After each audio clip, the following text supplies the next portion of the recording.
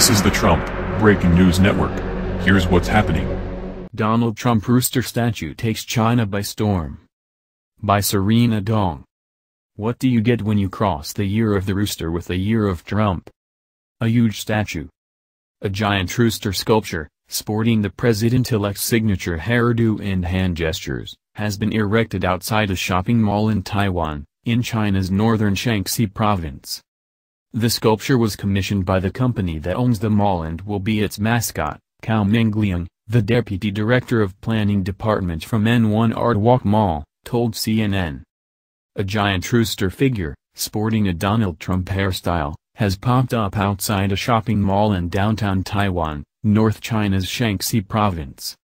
Cao said a series of products and smaller replicas will be available for sale in the future, though some are already being sold on Taobao, the Chinese e-commerce giant owned by Alibaba.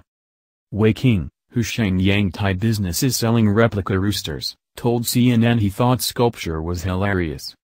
"I think the rooster is very cute and funny, the hairstyle and eyebrows look very much like Donald Trump. I'm sure it will attract a lot of customers," he said.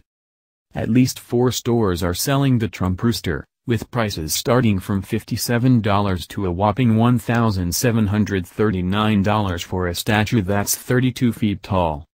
This isn't even the first avian doppelganger Trump has had in China this year. State-run People's Daily tweeted out an image of a bird sporting a similar hairdo to the president-elect last month. Trump-related products and gag gifts have proliferated since the real estate mogul announced his candidacy for president.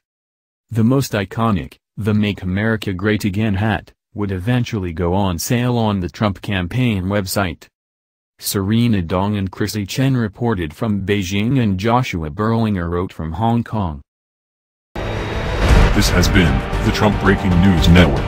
Please subscribe and share to stay up to date on the latest news about our president. Be informed.